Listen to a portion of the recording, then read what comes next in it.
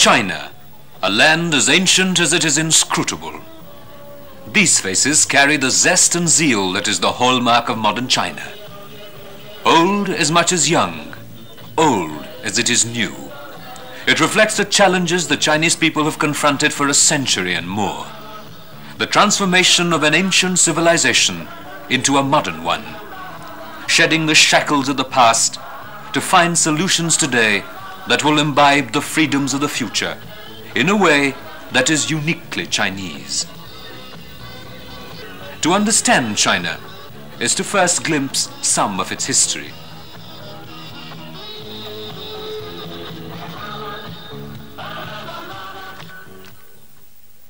We're at the tomb of Emperor Qin Shi Huangdi, who was responsible for the political unification of China for the first time in 221 BC. Emperor Qin was a contemporary of Chandragupta Maurya in India. A harsh but pragmatic ruler, he was responsible for introducing a common script for China, for initiating economic reforms, and for the standardization of weights and measures. Emperor Qin also initiated the construction of the Great Wall. It was near these tombs in 1974 that excavations revealed the terracotta warriors.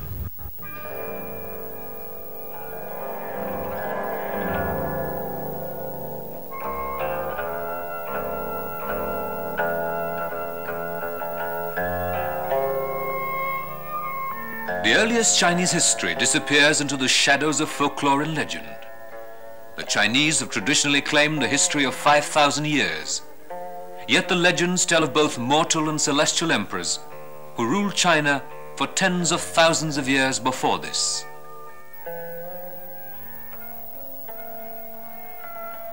For hundreds, if not thousands of years, a fundamental tenet of Chinese political theory was the idea that heaven gives wise and virtuous leaders a mandate to rule and removes it from those who aren't. A refinement of the mandate of heaven theory was the right of rebellion, which says that the will of heaven is expressed through the people in their continuing support of the ruler or the withdrawal of that support.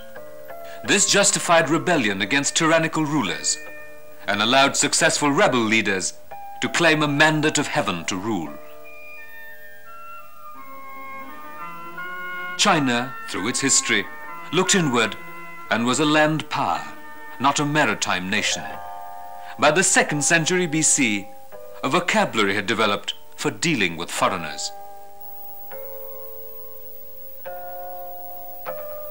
The barbarians, as they were called, were expected to come and be transformed by contact with the higher Chinese civilization.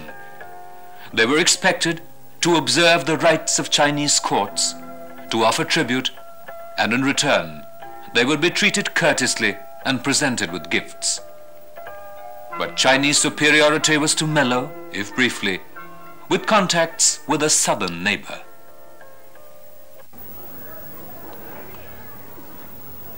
Historians are divided about the timings of the first contact between Indian and Chinese civilizations. There are references in the Mahabharata to the Chinas, or the Chinese. But there is little doubt that for 500 years from the 1st century AD, Buddhism, the most active religion in northern India, dominated the minds and the psyche of much of China. Buddhism traveled to China along the trade routes over the seas and came in from the northeast. We are at the Yungang Caves, about 200 kilometers north-northeast of Beijing. These caves were built 1800 years ago over a span of 40 years. Buddhism in China spread rapidly in the north, geographically further from its source in the south from neighboring India. It was patronized by invading rulers who came in over the seas already acquainted with it. Others deliberately patronized Buddhist monks because they wanted educated officials.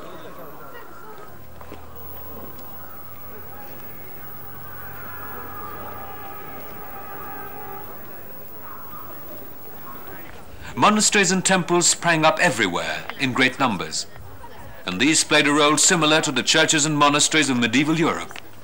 They were guest houses for travelers, hospitals, orphanages, and refuges.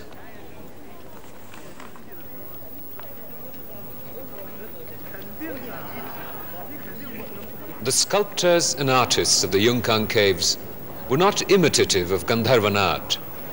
Instead, they drew upon scriptural authority and looked upon their labors here as an accumulation of merit.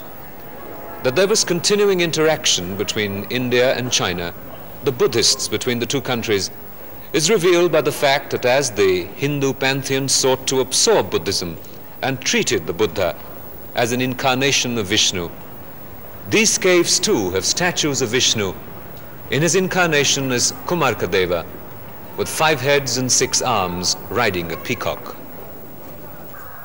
On the opposite wall is a statue of Shiva with 3 heads and 8 arms, riding a bull.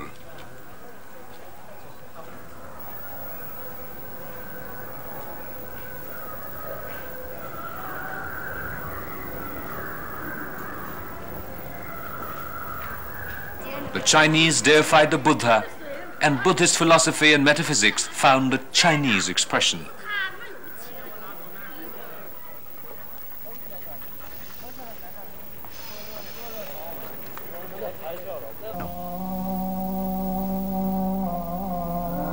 A number of Buddhist texts, even today, are available only in Chinese translations.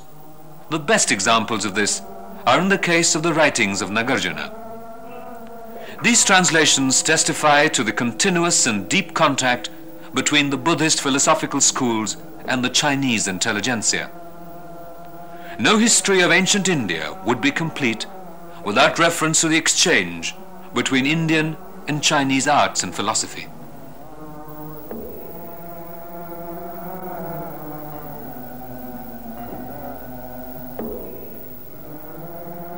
But through the cycles of history, these were so completely absorbed into the Chinese psyche that these origins were rarely, if ever, acknowledged and recognized by most Chinese. There are many some basic concepts of about the cosmology or about life actually developed from the Buddhist ideas. But in the many years Buddhists came to China, they have been transformed quite a lot. So now, we still can recognize some. For example, the concept of the rebirth and the karma. Most of the Chinese believe it's actually the Chinese ideas, because they learned from their ancestors, but actually they came from the Buddhism. Before the Buddhism, there was not a very clear idea about the hell, about the heaven, about what will happen after the death. It's not clear in Chinese ideology, but this only after Buddhism came to China. But they have been transferred and absorbed into other religions, so it's hard for Chinese to recognize its Indian origin.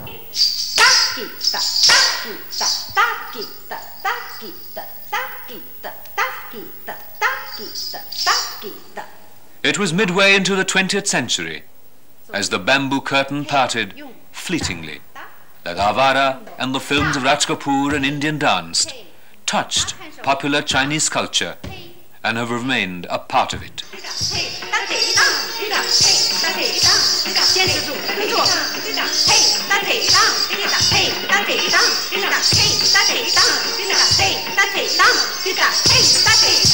What are the similarities between India and China?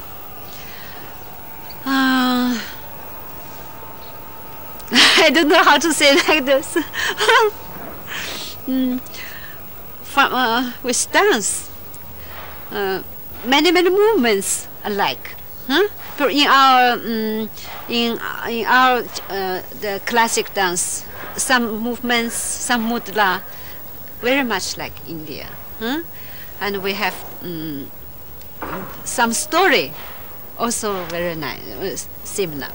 Could you give us an example of a mudra that is used in Indian dance and in Chinese dance? Yes, because like this, This is moon, half moon.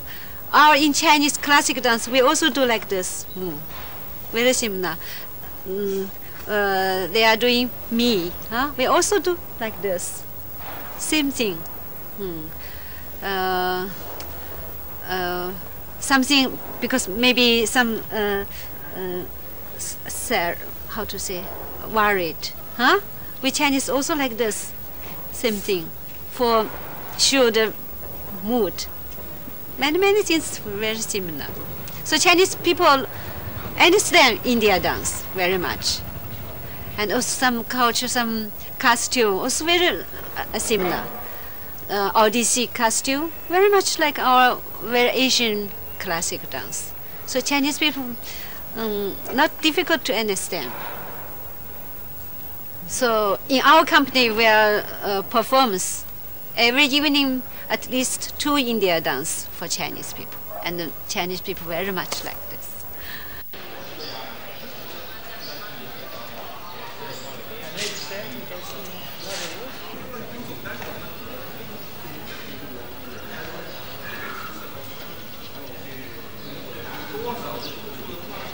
Between the 5th and 7th century BC was a time of great awakening in Asia.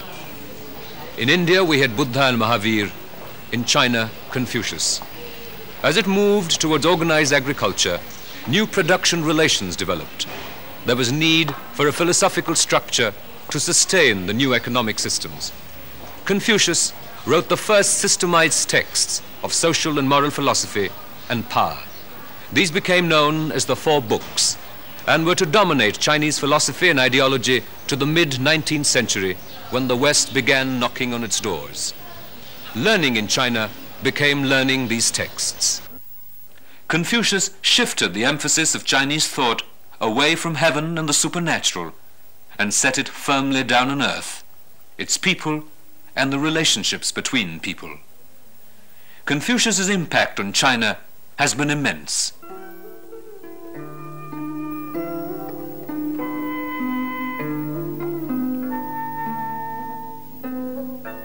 Confucius was preceded by Taoism.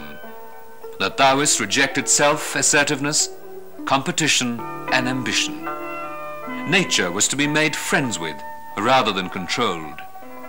The idea was to blend in harmony with the Tao, which flows through everything. The Taoists rejected all formalities, show, and ceremony. The Confucians sought to arrange life within the framework of a meticulous code of conduct. Confucianism stresses social responsibility, while Taoism reveres spontaneity and naturalness. It was the Confucian worldview that eventually gained the upper ground in China. In the first act of Abhigyan Shakuntalam, Kalidas's celebrated play, there is a reference to the silk cloth of Dushyanta. It is referred to as China Chok, the Chinese cloth.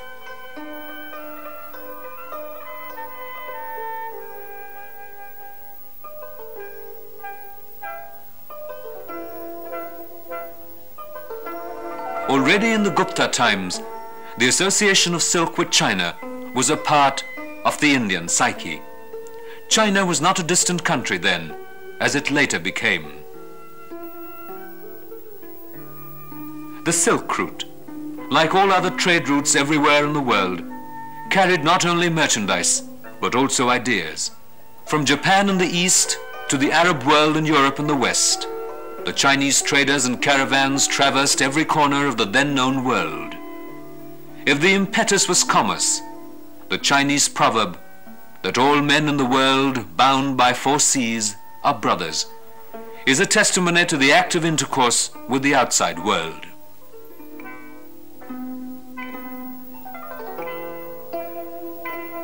It stimulated Chinese sciences and research. The Chinese were perhaps the first cartographers of the world. They also printed the first book.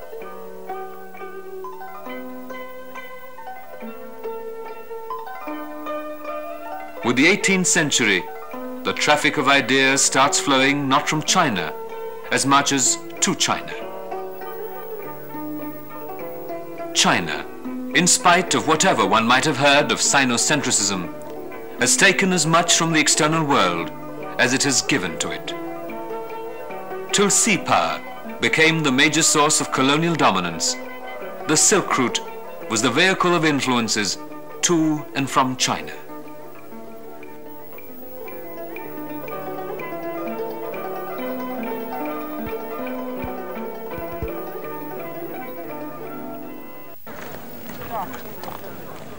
The Forbidden City was the imperial quarters of China's last dynasty and was out of bounds for the common people. The 600 years during which the emperors ruled from here, the Chinese Empire fell from a high point of glory to a point of disgrace and disintegration.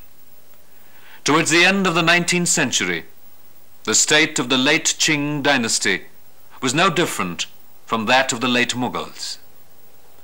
The emperor's writ ran only so far as the gate of the Forbidden City.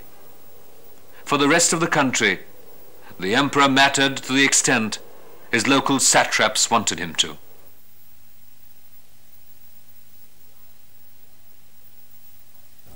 We are at the Forbidden City, an abiding symbol of traditional China in the heart of Beijing. It is from here that imperial power asserted itself for 600 years, till the child emperor Puyi abdicated in February 1912. Soon after, a republican China was born under Sun Yat-sen. Sun Yat-sen died in 1925, and his successor, Chiang Kai-shek, was able to unite China for the first time under nationalist rule. He set up his capital in Nanjing.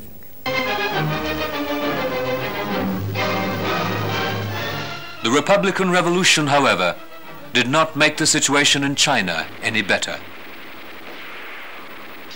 Yuan Shikai, who had prevented Sun Yat-sen from ruling in Beijing, tried to become an emperor himself, very much like Napoleon after the French Revolution. Yuan was ambitious but incompetent. Chiang Kai-shek unified China, but unification did not mean stability.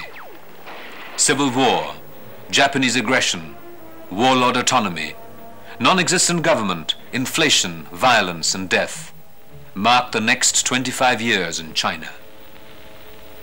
In the early 20th century, China was politically fragmented. The Bolshevik Revolution of 1917 catalyzed groups of young men all over China to form themselves secretly into groups.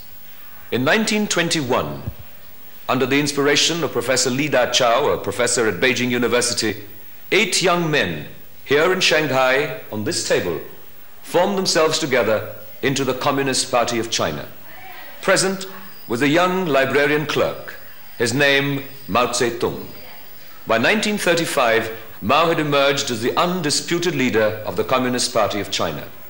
While continuing to pay lip service to Russian communism and the international community of communists, Mao evolved a brand of Marxism uniquely Chinese.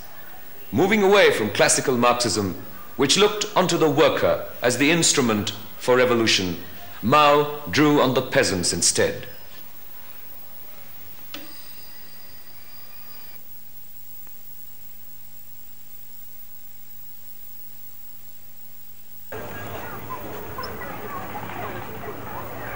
To Chiang Kai-shek, perhaps goes the credit of unifying China politically under the nationalist banner in 1928. But soon there was a split with the communists. It was here in the Lishan Mountains in 1937 that the Shaanxi warlord arrested Chiang Kai-shek and forced him to negotiate with the communists. This helped form a united front against the Japanese during the Second World War. But the relationship between the communists and the nationalists remained tenuous. It was in 1949 that it erupted with the formation of the People's Republic of China under the chairmanship of Mao Zedong. Chiang Kai-shek was forced to flee to Taiwan. The People's Republic of China was formally proclaimed on October 1st, 1949, 2 years after Indian independence. The first truly October Revolution was the Chinese Revolution. There is little doubt that the history of Asia changed with that event.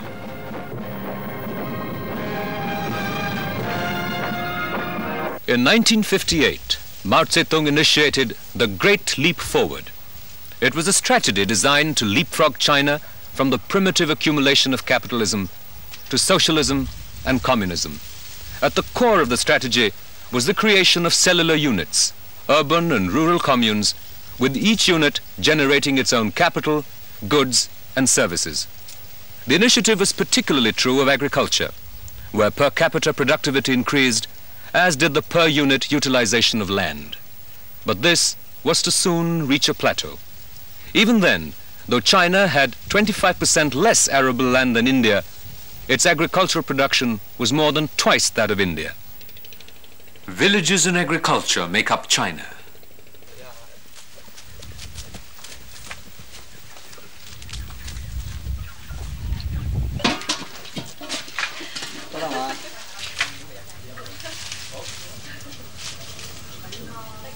The communes made the economies of scale feasible. Per capita productivity has been over the years pushed to its limits. In a sense, a dead end has been reached.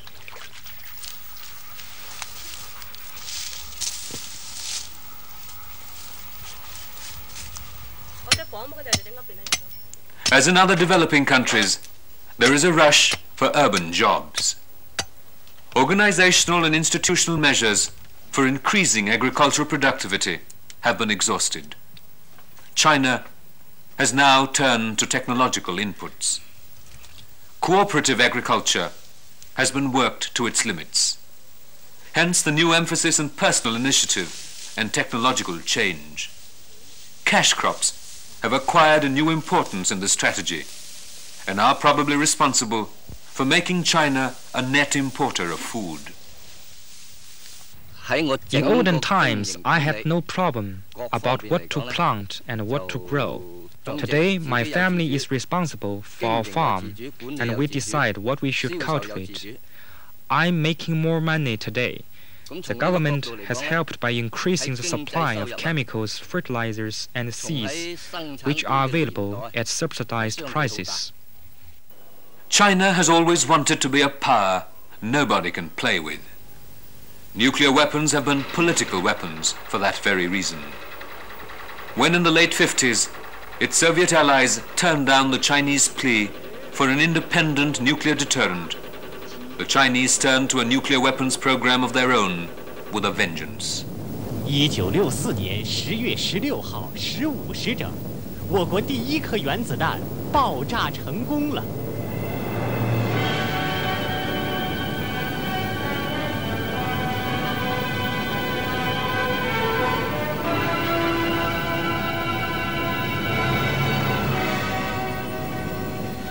There was irony in the fact that the Chinese bomb went up in 1964 and Khrushchev went out of power in the same year.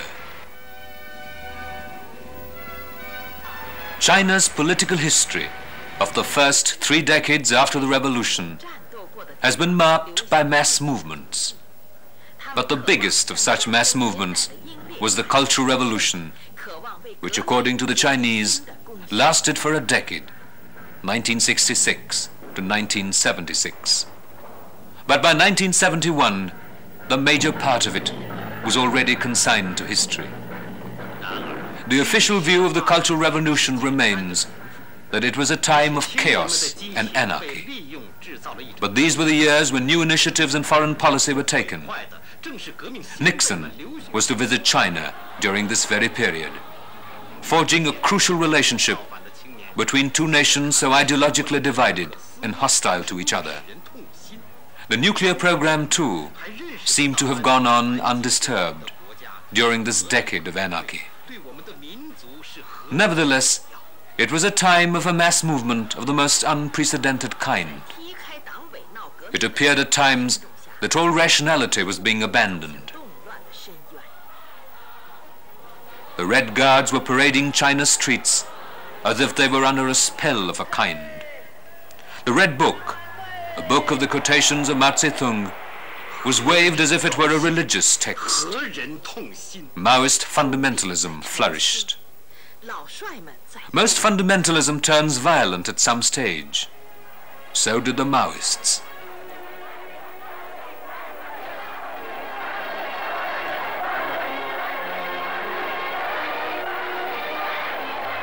1967年1月，面对动荡的局面，为了稳定部队，军委副主席叶剑英主持召开了军委常委会议。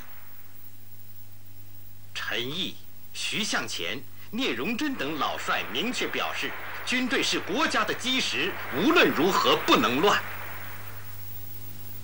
1月28日，在老帅们的努力下，军签发了军委8条命令。 Political opponents were treated like non-believers and persecuted. People who had given their lives to revolution were branded as capitalist roaders. Many have been posthumously rehabilitated by Deng Xiaoping. Confucius was branded a philosopher of a slave society. That was getting both philosophy and history wrong.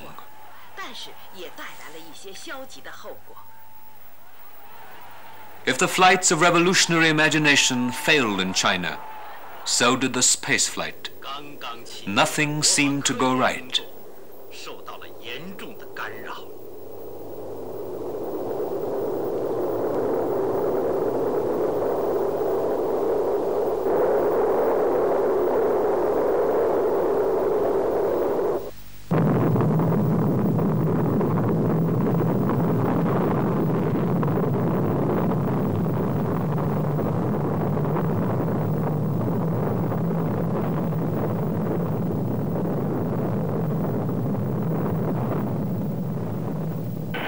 The Cultural Revolution was chaotic in the sense that it mistook romanticism for reality. A degree of hysteria set in. It was a small step then to failure. Zhou Enlai was perhaps the most capable and the restraining influence on the excesses of the Maoist revolution. Had he died after Mao, the history of China might have been different. Zhou Enlai was the most loved of the political leaders of China. Trained in Paris, he remained very Chinese to the core. There was little distance between him and his people. Mao Zedong was perhaps unlucky to have died as late as he did. He was already at the end of his influence and faculties when he passed away. He could hardly speak. His trusted interpreters used to decipher what he had to say. Nevertheless, in Mao's death, a major chapter in Chinese history ended. He was a modern-day philosopher of revolution.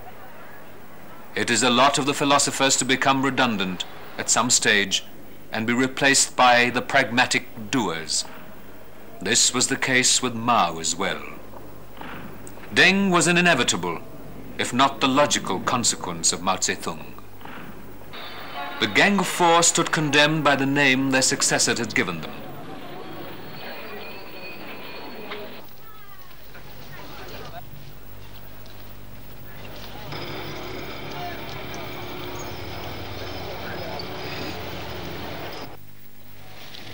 The fate the gang met was, of course, the same as it had imposed on its adversaries. 在一起谈了些什么？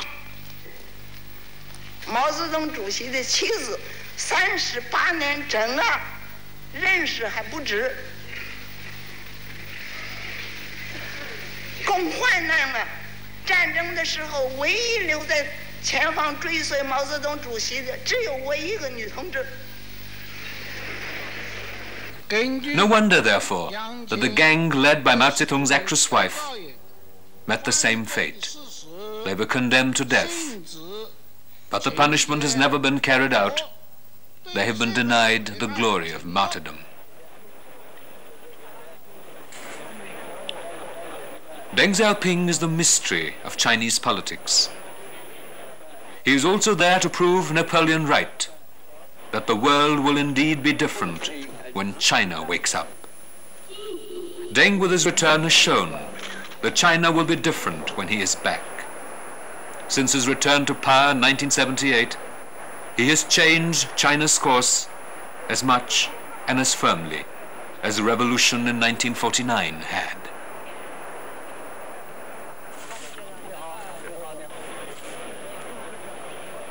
The The return of Deng Xiaoping gave a new impetus to China's politics and economy. The last Congress of the party put its seal of approval. In a sense, the course is now irreversible. The party Congress made it clear that the task of purging the party of the Cultural Revolution elements in it was complete.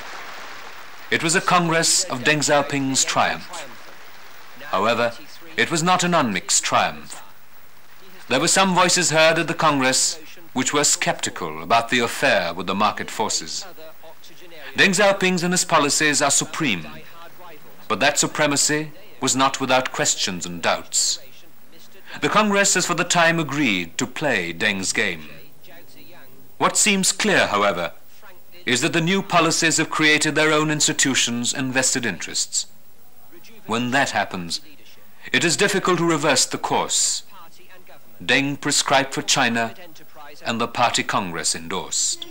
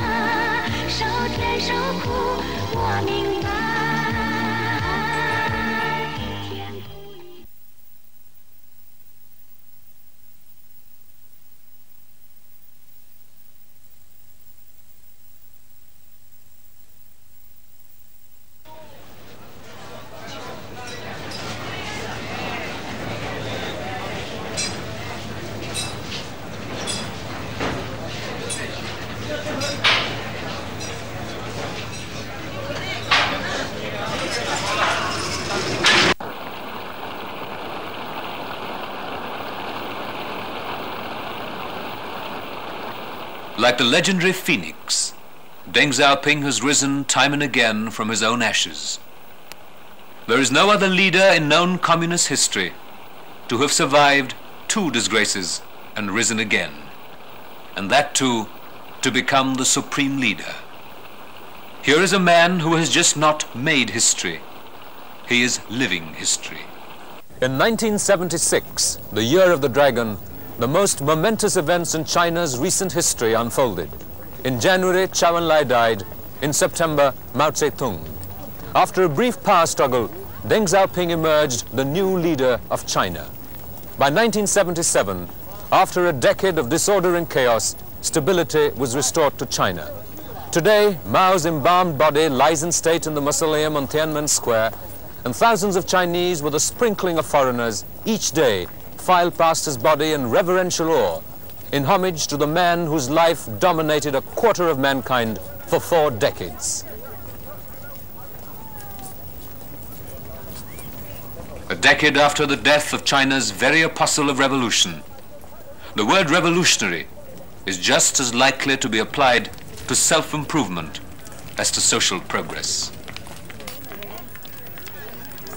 Deng Xiaoping has indeed performed some astonishing surgery, bearing Mao's legacy of ideological ferment, disbandoning his cherished communes, running roughshod over the People's Liberation Army, and reopening China's long closed doors to the outside world. Mao left behind a conveniently blank state psychologically. By the time the 10-year detour into political fantasy of the Cultural Revolution ended in 1976, the vast majority of Chinese was simply exhausted.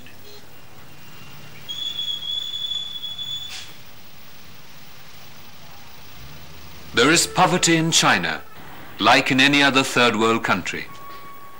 The Chinese leadership is often at pains to emphasize that if China belongs to the third world, it is poised to become a major power by the next century.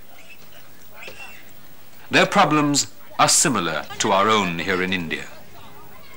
To feed a large population of over 1 billion people, to house them, to clothe them, to provide basic civic amenities to them, constitutes the frightening challenge. But with more than 1 billion people spread out from some of the biggest cities on earth to the Himalayas, and a painful history of frequent plunges into chaos, the essential problem of governing China is simply maintaining political control. That cuts two ways. Were it not for Mao's highly effective totalitarian machinery, Deng could hardly have moved so fast or so far.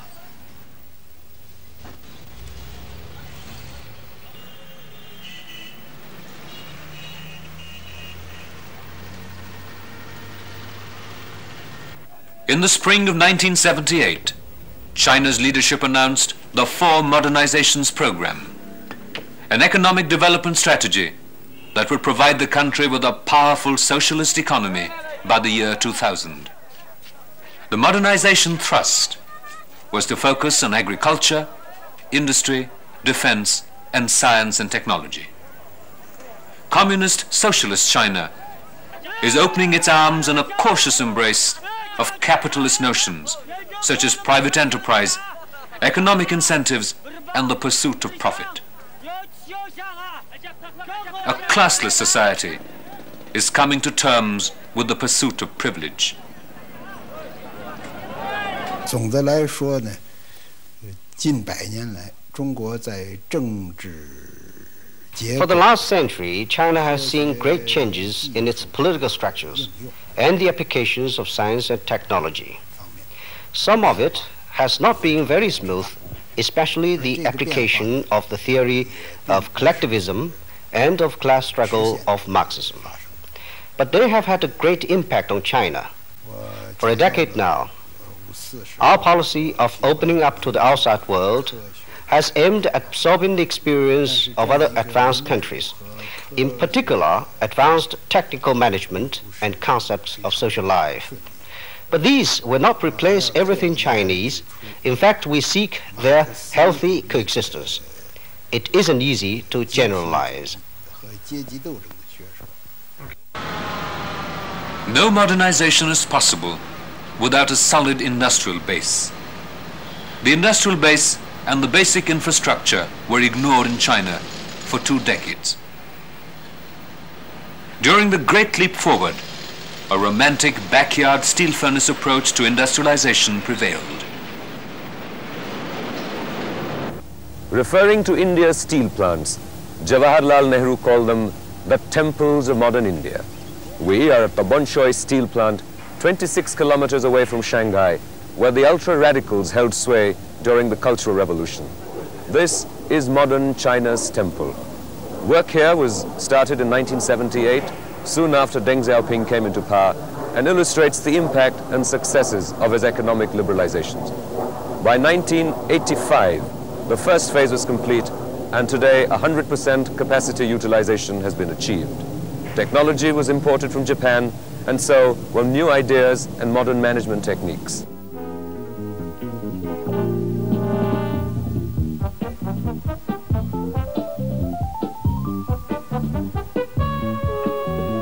Since the 4 modernizations were launched, resentment seems to have grown towards a policy that has benefited the stronger, the skilled, and the hardworking.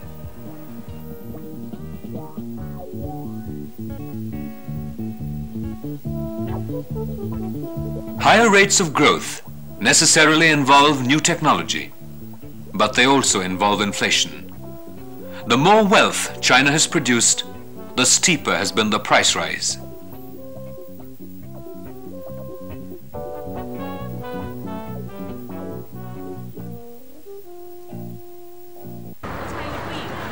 Today, the average urban Chinese is spending more. The range of goods that he buys is much larger. he was never as consumption conscious as he is today.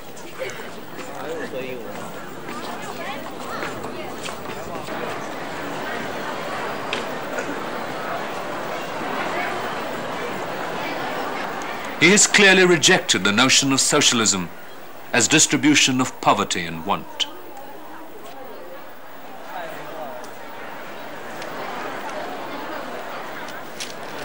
According to a report in the China Daily last month, the 500 million Chinese above the age of 18 consume an average of 10 kilograms of alcohol each year. This needs 12.5 million tons of food grain to produce. The recent People's Congress took particular objection to the fall in grain production, a result of private farmers producing cash crops for personal wealth rather than the collective good. This led to the import of food grains by China.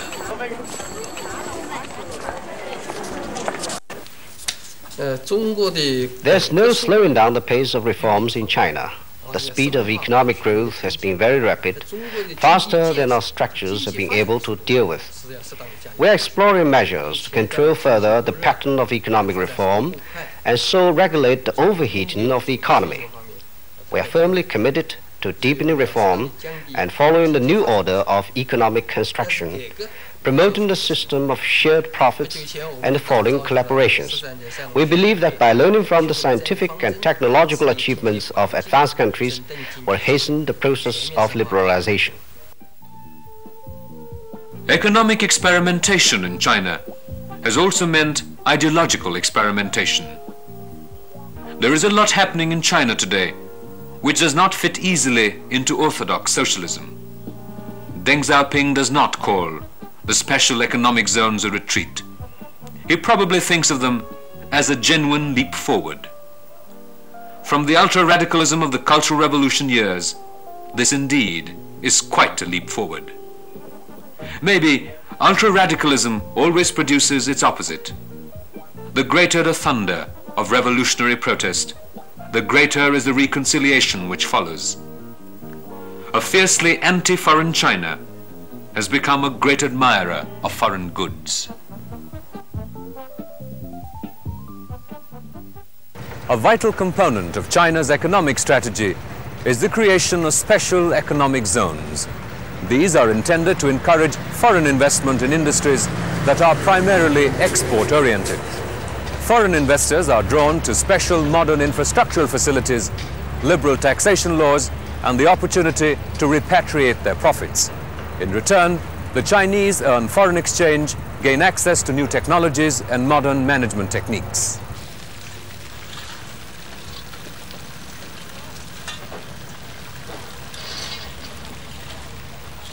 Since the opening of the economy in the late 1970s, more than 9,000 joint ventures have been concluded with foreign investors.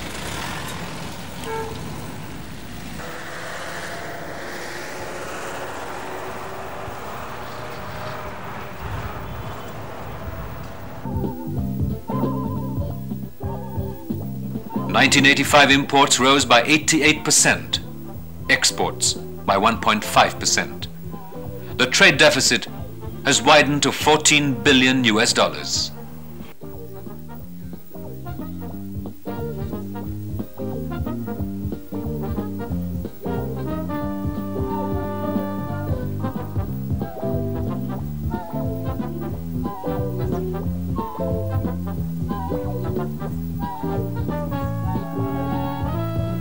Some international economists have argued that the open-door policy to foreign capital and intellectual technology is an indication of China's reintegration into the structure of global capitalism.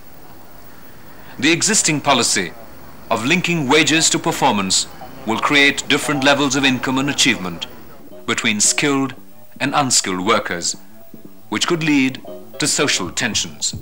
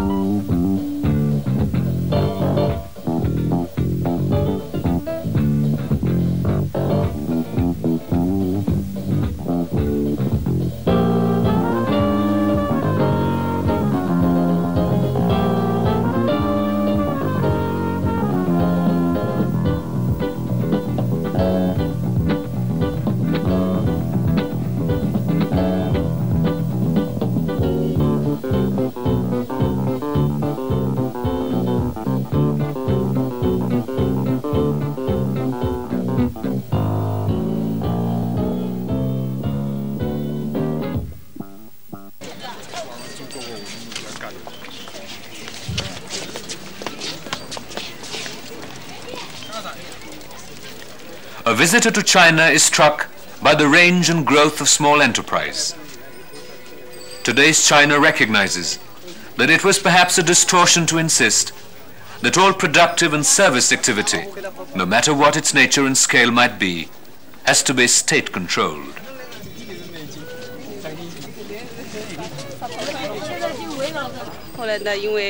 I opened this shop after borrowing money from friends. I'm working much harder and longer hours than in my earlier job in the factory. But in 1 year, I have paid back my friends. Sometimes I feel uncertain, but I am much happier. Though I got no help from the government, they did not stop me.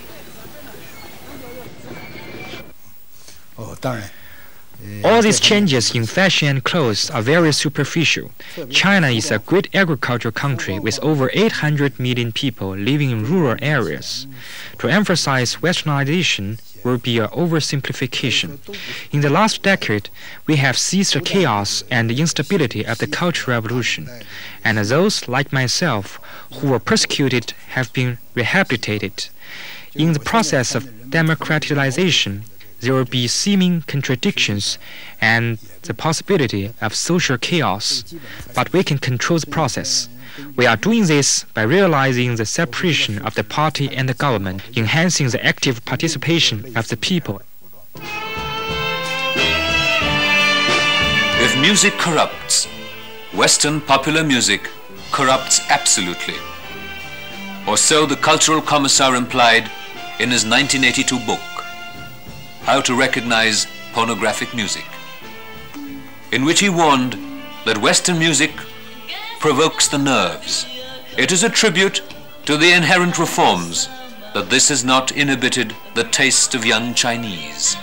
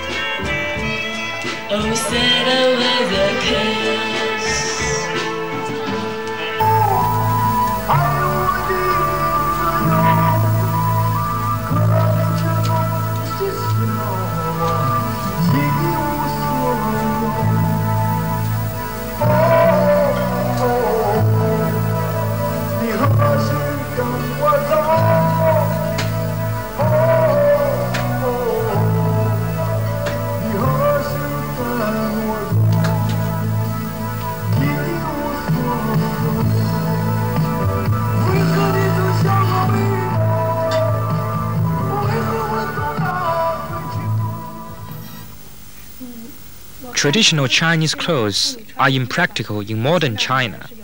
Young people today are exposed to Western concepts, so it is only natural that they should want to wear Western clothes. Everyone wants to look beautiful and attractive, so our ideals of personal beauty are also changing. So makeup, perfumes, and hairstyles are inspired by West. While it is true that Western fashions are making an impact in China today, we must recognize that it is an inevitable process. Even the Mao suit, worn so widely not long ago by both men and women, was imported into China by Sun Yat-sen from Japan. It is my effort in my designs to keep intact essential Chinese designs. Our Chinese fashions are very popular in the West these days because they have a mystery about them. We export a lot of designs which are then sold to famous fashion houses abroad.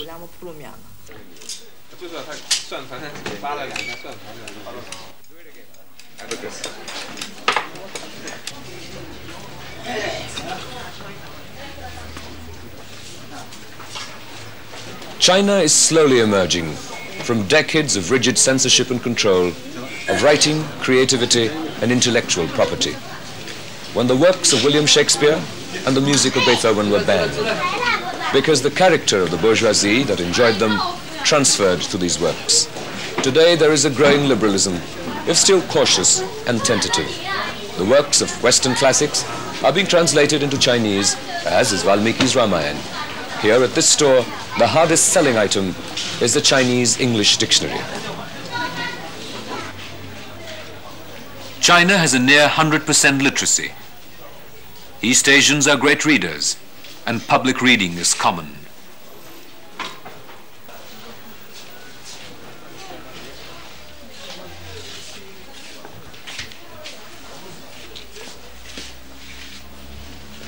Bookshops are frequently like department stores, multi-storied. Books are inexpensive and well-produced. There is inevitably still a premium on constructive criticism and the social relevance of literature. Censorship has eased.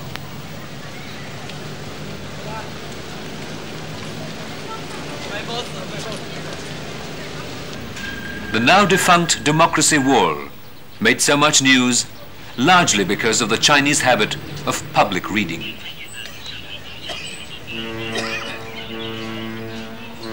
The Marxist dictum of Mao's China was each individual according to his capacity, to his needs. In the post-revolutionary China of Deng Xiaoping, there is a growing emphasis on the each according to his capacity. The pursuit of individual excellence is no longer disparaged as the pursuit of elitism. We're here at the Children's Palace in Shanghai, where 1,500 children between the ages of 6 and 16 with unique talents are selected through a rigorous examination procedure for special nurturing.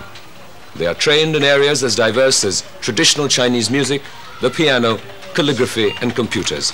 Here indeed are the building blocks of China's future.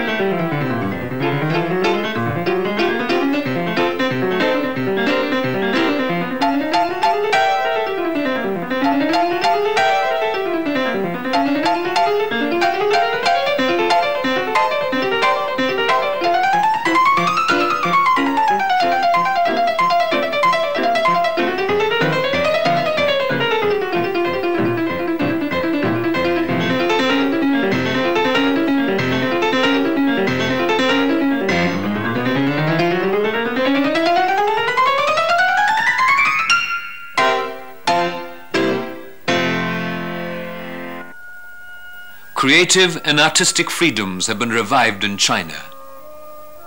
They were once the stinking ninth category of enemies in China's Cultural Revolution, a class more despicable than landlords and even spies.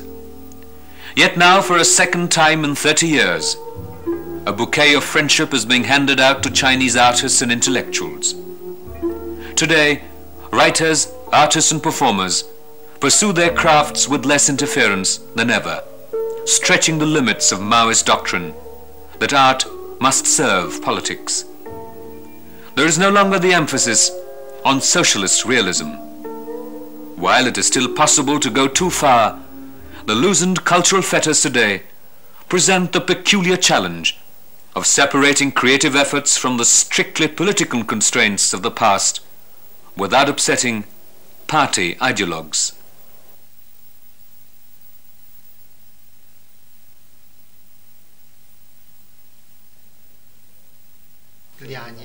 "20 years ago, even the art of calligraphy was attacked. It is not only characters, but a form of self-expression.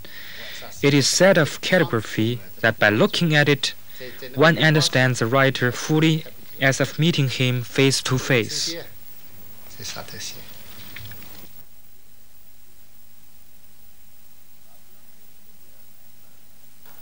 After only a few years of experimentation, it became obvious to party leaders that the pace of economic reform was being severely impeded and that a process of democratization would need to be set up. With the emphasis on economic life, the authority of the party seems to be weakening, and the government has been at pains to emphasize that democracy is really the indispensable political condition for the realization of the four modernizations. But democracy in China is more a means to natural wealth and power than a method of public control of government. China's democratic debate has been shaped by its historical and philosophical evolution, where participation has always been a crucial concept, even if a participation without influence. We are gradually, moving to the more democratic.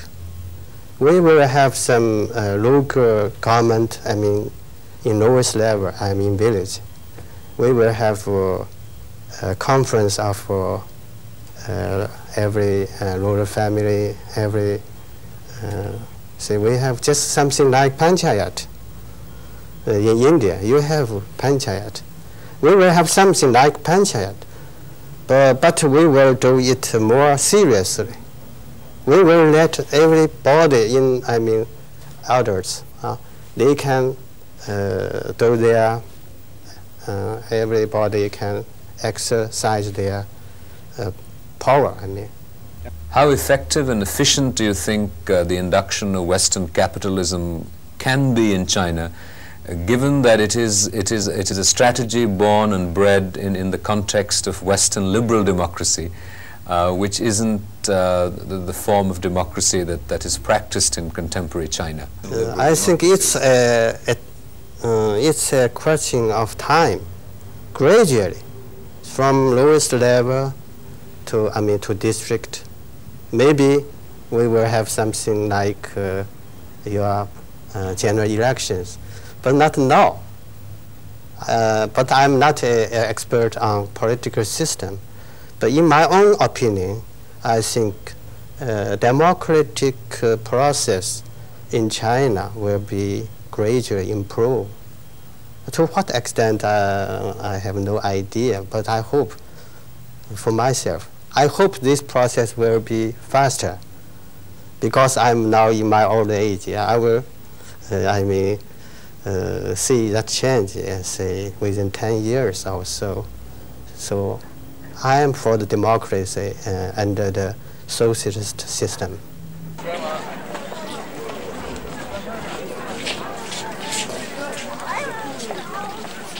A decade of economic reforms has unleashed forces that push the Chinese to scramble for a slice of the much enlarged economic cake.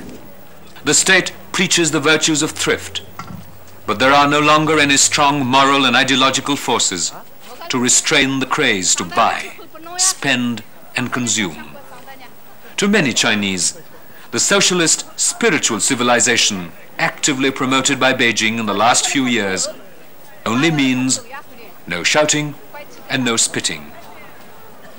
Here, a fine is being imposed of 1 yuan, or about 4 rupees, for spitting on the streets.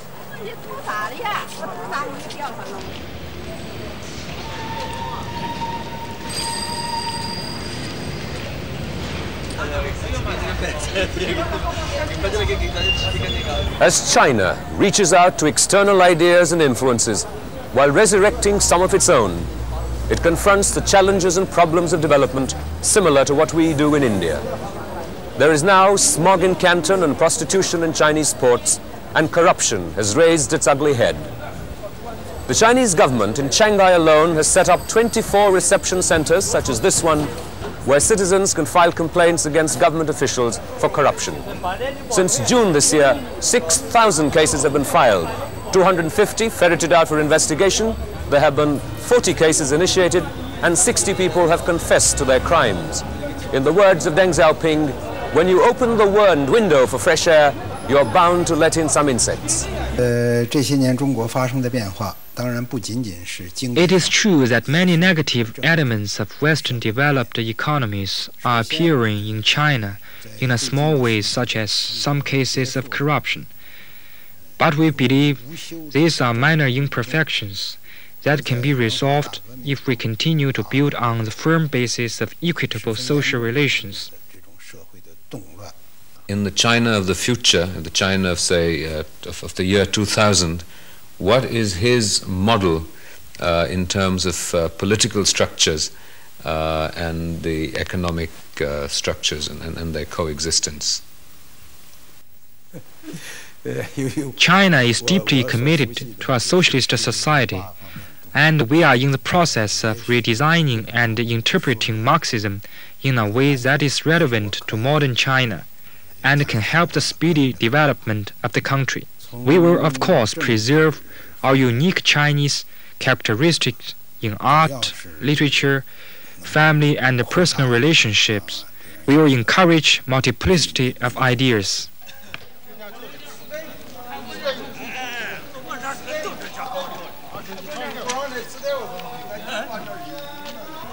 This is a mosque in Xi'an, a city in northwestern China. A mosque built in a typically Chinese architectural style. Chinese society is not the monolith it seems. It is a mosaic of many colors.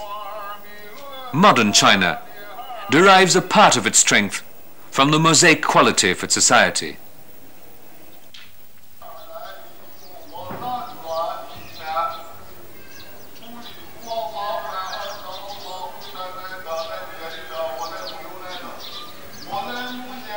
Chinese language and art traditions have cemented various segments of that society together.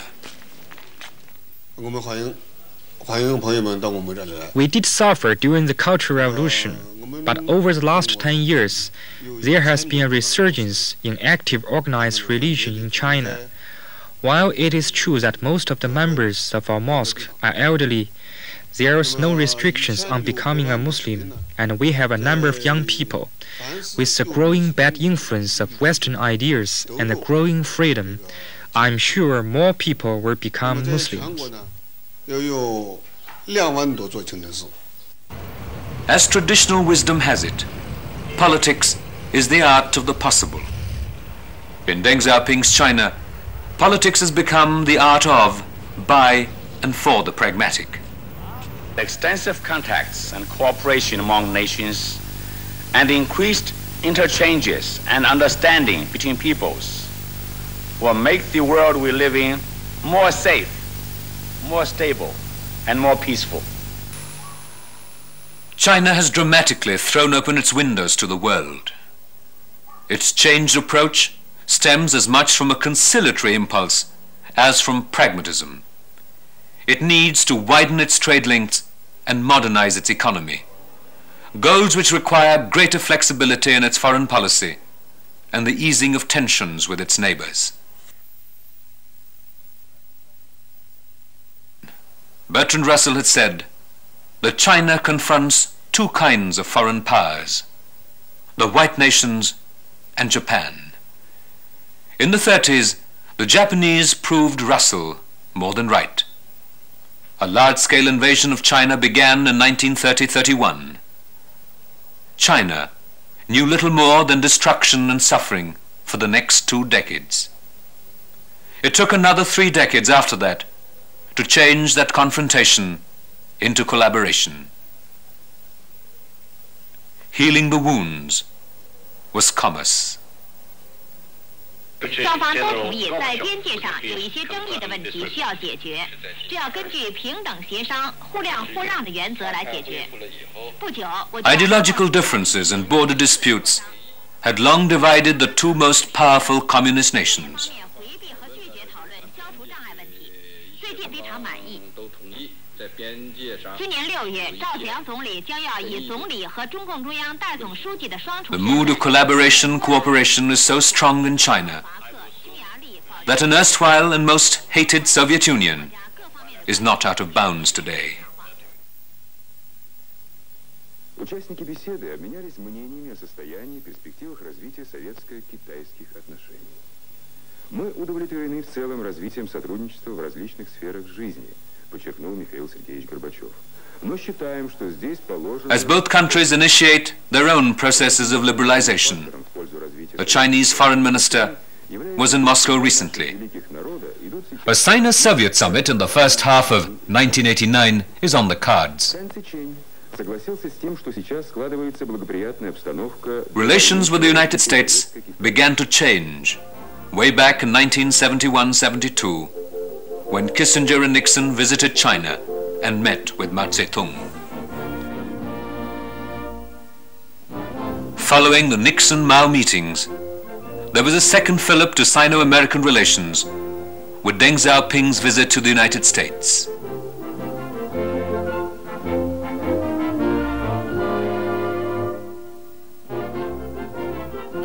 American businesses, which had anticipated access to huge profits from large Chinese markets, were to be soon disappointed. The Chinese climbed down from the USSR as prime enemy perception they once shared with the US to better relations with both superpowers. Some months ago, in a fitting reversal of dependency, the Chinese government signed contracts with American agencies to launch US satellites on Chinese rockets. We expect that normalization will help to move us together toward a world of diversity and of peace. For too long, our two peoples were cut off from one another. Now we share the prospect of a fresh flow of commerce, ideas, and people, which will benefit both our countries.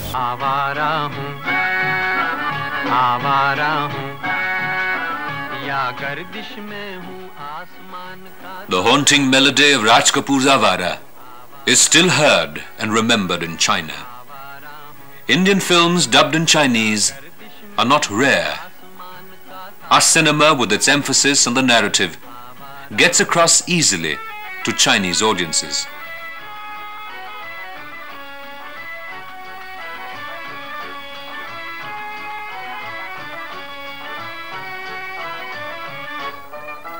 Rarely in human history have two people so comparable in terms of civilization and of modernity have sought a dialogue, a working, amicable relationship with each other.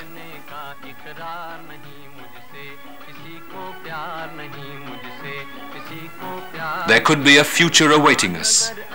The challenge is one of grabbing it and giving it shape with mutuality.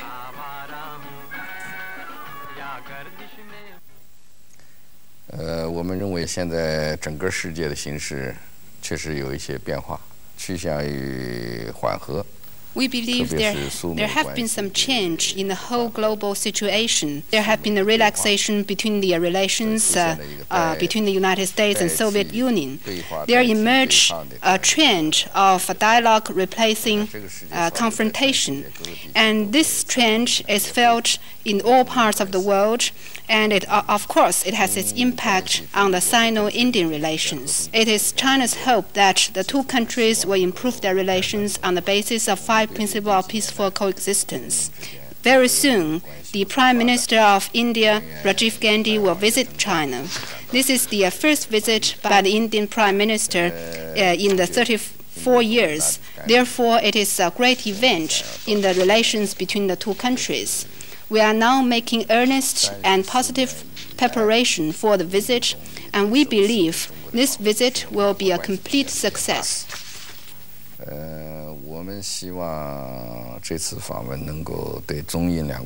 Of course, between China and India, there's the boundary question. And it is our belief that the boundary between China and India has never been formally delimited. The Chinese government hopes an early settlement for this problem, and we believe, guided by the principle of mutual understanding and mutual accommodation, and through the friendly consultation, it is not difficult to settle the problem between us. The Indian position has been that while it may not be possible to resolve the border issue, we need to keep making progress on other bilateral matters. Would the Minister comment on what these other bilateral issues might be? We also agree with this position. We think China and India can increase their contact in the fields of economy, trade, technology, cultural exchanges, sports, and exchange of personnel, and some other fields. And both China and India are countries with large populations and with ancient civilizations, and we are both on the Asian continent and we are neighbors. Therefore, we can do a lot together.